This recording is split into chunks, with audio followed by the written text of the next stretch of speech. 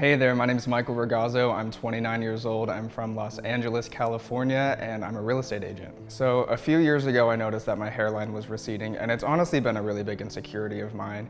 I went down the deep dive of the TikTok hair transplants, and I found Hair of Istanbul. I actually had a friend that came here a few months ago, and he said it was life-changing for him. So I figured it was just time for me to take away that insecurity and be able to walk around without a hat all the time and just be comfortable in my own skin. So from start to finish, Hair of Istanbul was so efficient. I felt comfortable the entire time. Flying to another country by myself is obviously a bit risky, but I felt comfortable from start to finish. From the beginning, when I was talking to people about my hairline, throughout the entire procedure where I'm just laying down having people drill into my head, it was kind of nerve-wracking, but at the same time, it wasn't painful at all. It was more just, someone's drilling into your head and the fear of that going on. But the entire time I was thinking how comfortable I was, how comfortable they were making me feel, which I thought was super important. And then at the end of it, I didn't feel pain. Like, it was uncomfortable.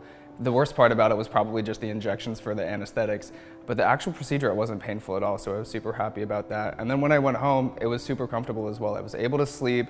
Today I feel great, and honestly, it's been a super pleasant experience. My advice for anyone who is considering a hair transplant is to just do it now and stop waiting. I waited a couple years before I finally bit the bullet, partly because I was nervous and partly because I kept telling myself, I can't do it now, maybe in a few months my life will calm down a little bit, but life never calms down, so you need to do it when you can. And come to Turkey for it. It's so much less expensive. It's world-renowned for a reason. They know what they're doing. They make you feel super comfortable while you're here, and all around it's just a great process in Turkey.